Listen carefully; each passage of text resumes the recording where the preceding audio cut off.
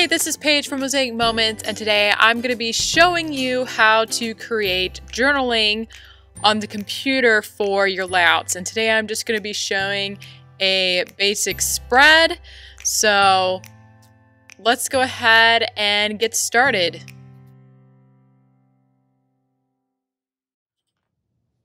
Alright, so this is the first layout I have, and as you can see I have a blank 4x4 square in the middle. So for any kind of layout, whether it's basic or with a specialty die, you just want to pick a spot on your layout you would like to put the journaling, and really it could be anywhere you want. So if I wanted to put it here, instead of placing a photo, I'd put journaling there. So really the placement of the journaling is up to you. Sometimes, I don't know why I like to put it in the middle. It can be a great focal point. It puts more attention on the whole story. I mean, here I have the crabs, but I didn't have, a real standout photo for this layout. So I think journaling was good for the middle for me. So then that way the story gets attention because there's more to the story than what this layout is showing. So that's why I want to place some journaling on here, because as I said, there's more to say than what's in the photos. And before you print on your computer, what you want to do is get the measurements of the dies, and the die measurements are written on the inserts you receive, but you can also take your ruler, any ruler you have, and measure it.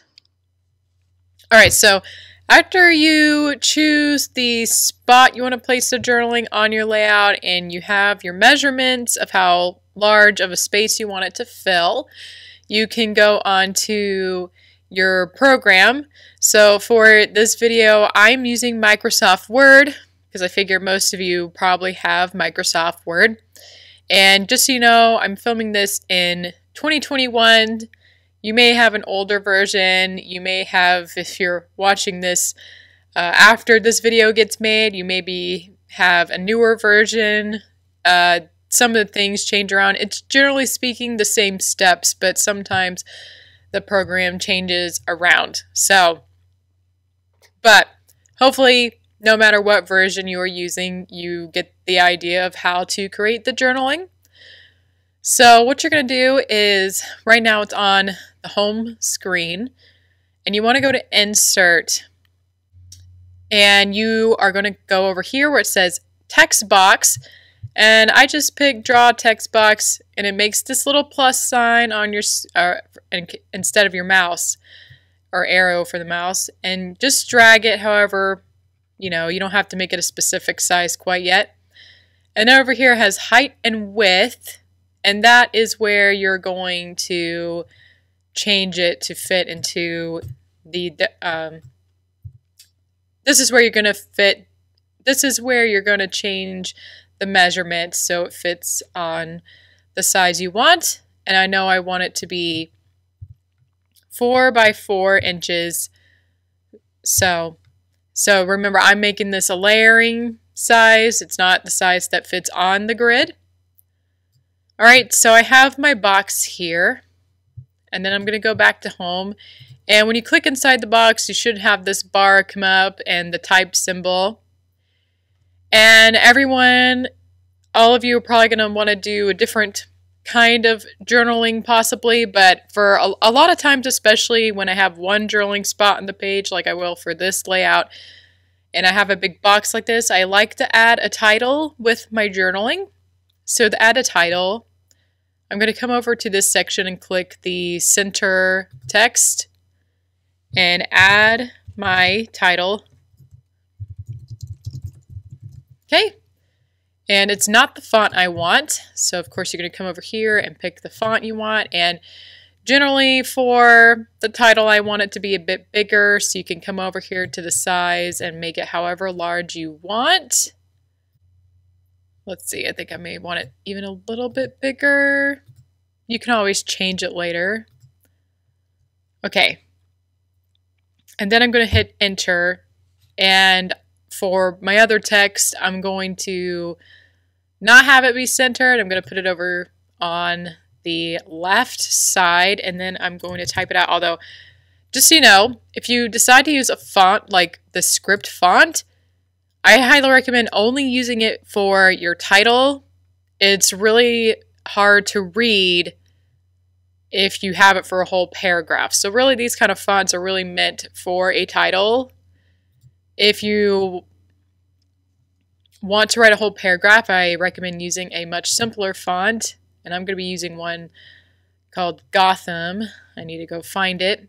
But any of the typical fonts, like Helvetica, Times New Roman, any of those. I mean, I don't usually use those, but any of those common kind of fonts, Gill Sans, they work much better for a paragraph. Actually, I think I passed the one I wanted. Just so you know, if you like, and I want this to be smaller as well. Okay, let's see. Usually 12 is the biggest I'll go. If I go small, I'll go as small as the size 10 if I need to add more room.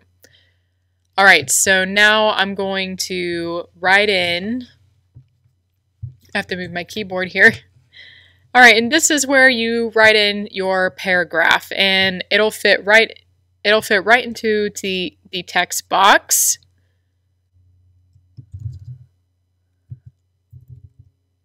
So I'm going to go ahead and write out what I'm going to say and be back in a moment, because I don't think you need to watch me write the entire thing. So I'll be back in 1 second. All right, so now I have my paragraphs here, and I just wanted to go over a little bit about the spacing. So what you can do is highlight, maybe I'll highlight the whole thing. And I like to come, I believe it's this one, yes. This one right here helps you space a little more. I find at one point it can look a little bit tight, and then there's 1.15, although I think it looks like it just kind of made it a little bit too big there. Anyway, so I just did it between the title and this first line. And I also, this is obviously a personal preference, but you can see how the lines are all uneven around here. So you can fix that by highlighting just a paragraph and then click on this symbol here. It says justify. And then it'll make them go completely across your square here. So I really like that option because I just like it when my journaling fills in the square. And let's see. I'm not a big fan of when one word is below the paragraph. That is totally my designer mind. So what I can do is add a word or take away a word. Let me see.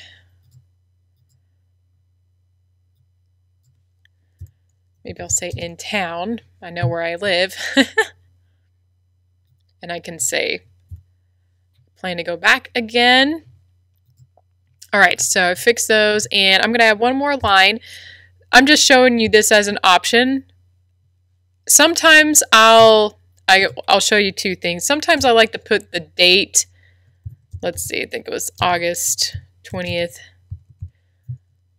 Well, no, never mind. It was 18th.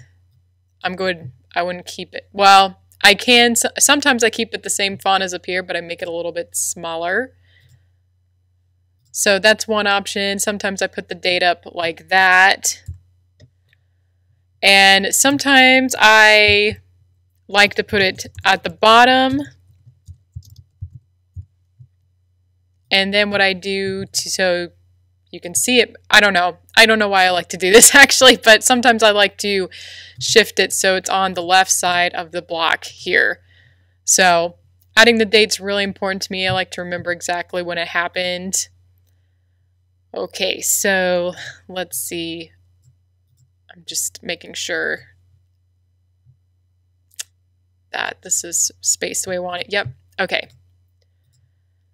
And if there was more room, like I said, I like to have it more space, but I guess I could keep it, but I want the date to fit in there because I don't have the date anywhere else on my layout.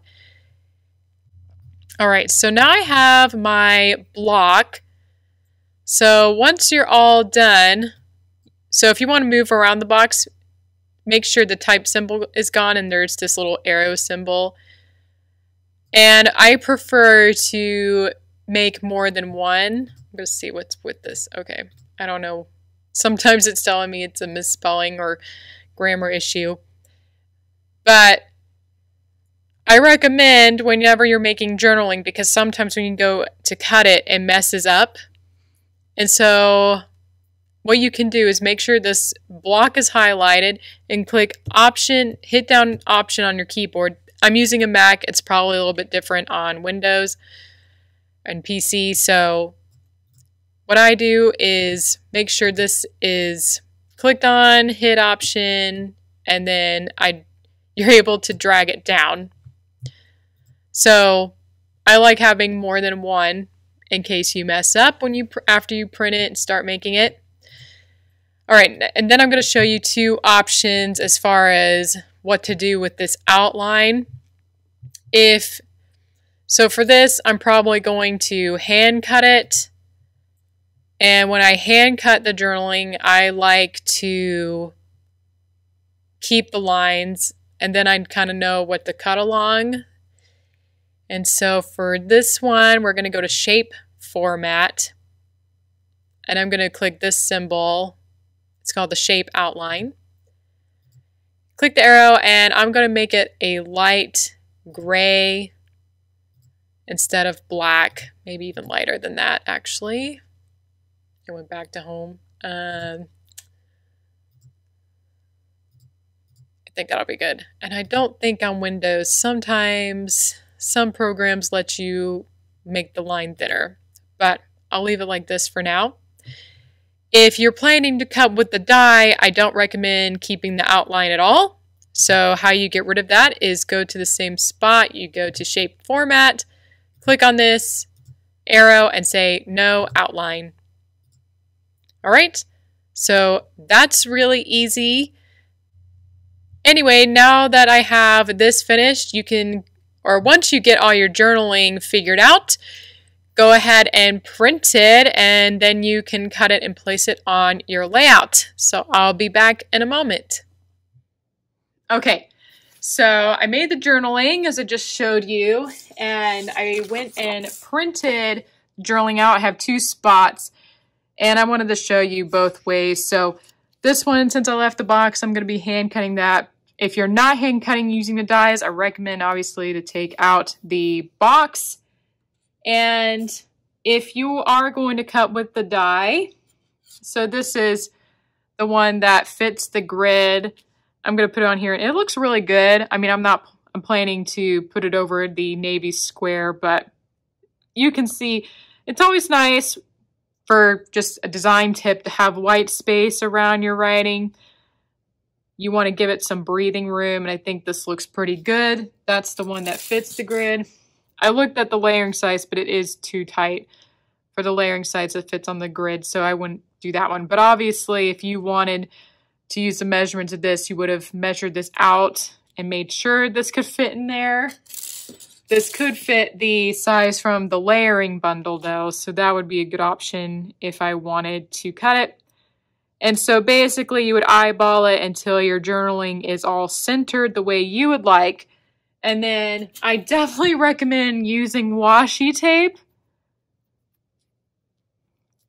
Sorry, I'm trying to get this off so I can show you. So definitely use washi tape as best you can. You may even want to use more than one piece. And then I would cut around here and roll it through the machine and you're done. So that's really nice if you want to use dies. Or you can hand cut, which I am going to show you. First, I'm just going to cut out, just to make the paper a little bit smaller, I'm going to cut out this bottom section. And if you don't plan to use it, if you're making multiple pages, you know, that would be great. Some of you probably have, you know, multiple children or grandchildren, and you can reuse the journaling for another layout for if you're making the same page for multiple people. I also recycle the paper or use the back of it if I don't plan to use it. All right, so I'm just going to show you how to cut this real quick. It's pretty easy, especially since the lines are already there. All right, I'm going to place this so you can see it in the camera. So I'm just gluing a little bit to keep it on the mat. This is Mosaic Moments cutting mat, by the way. It's super, super nice. And what I do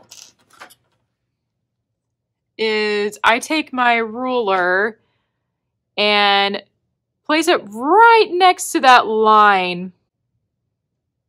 So if a little bit of the line shows up after you cut it, it's not the end of the world.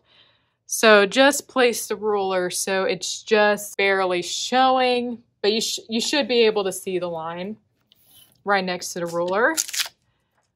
Alrighty, and then I'm just going to keep turning it around. My font's really, really tight on this. And I do prefer to print this multiple times in case I mess up and need to redo it. Okay. So place a ruler next to it. Don't place it on top of the lines. You should be able to see the line right next to the edge of your ruler. All right, I'm going to do it one more time. Another way, if you want to really cover lines, is if you have something like chalk ink or stamping ink, you might be able to cover it. So let's see.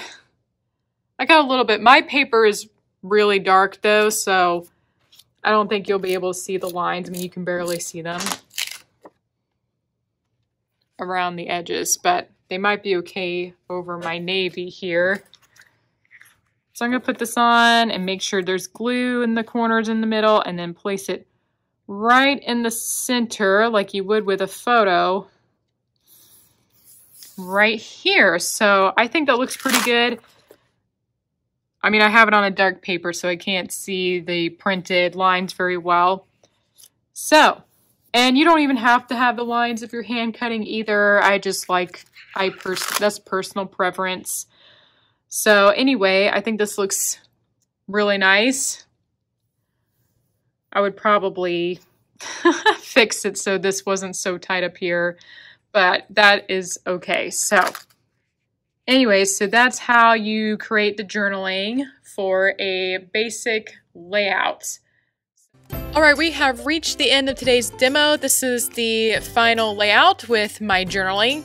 I hope this video was very informative for all of you, and that this gives you a better idea on how to create journaling on your computer for whenever you want to print it out. Don't forget to watch part 2 of this video, basically, where I show you how to create the journaling for level 3 dies. Be sure to give this video a thumbs up if you enjoyed it.